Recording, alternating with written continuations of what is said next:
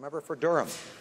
Thank you very much, Mr. Speaker, and I'd like to thank the Prime Minister for starting his remarks remembering Sergeant Dwarrell and the men and women of the Canadian Armed Forces who act on the orders of this House.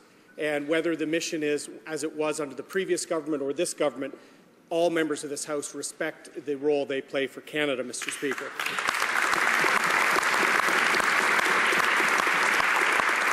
My question relates to the mission, and it's very similar to the mission the last government started, Mr. Speaker, in that Canada has been one of the largest per capita aid donors.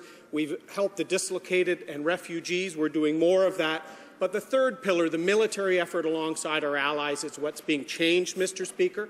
Lester Pearson once said whether a Canadian fires a rifle in Korea or in Europe, they're protecting people at home themselves. And the Prime Minister said today that ISIS is a direct threat to our people. So why, in light of the fact that airstrikes over the last year have limited ISIS to 25% of the territory they once held, cut them off, and has them weakened, if they're a direct threat to Canadians, Mr. Speaker, why would the Prime Minister stop the air attacks, stop taking the fight to ISIS, and withdraw the military effort?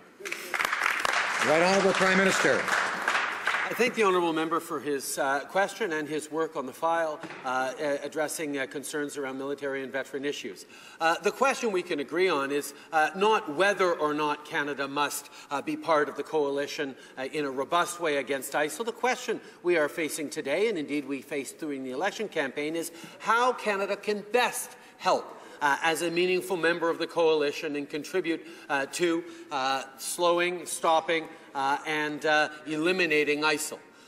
The airstrikes by our allies and by our CAF members have been effective in a measure of impact against ISIL. But the question is always, what can Canada do that other countries cannot offer to the same degree? And we have developed a level of expertise in training local troops earned through 10 long years in Afghanistan that allow us to offer something that many of our allies are unable to offer. And indeed, tripling our contingent of trainers in the region is going to have a measurable and meaningful impact on the one thing that will ultimately defeat ISIL, that is local troops taking the fight directly to those people who've taken and invaded their homes, their lands, and their communities.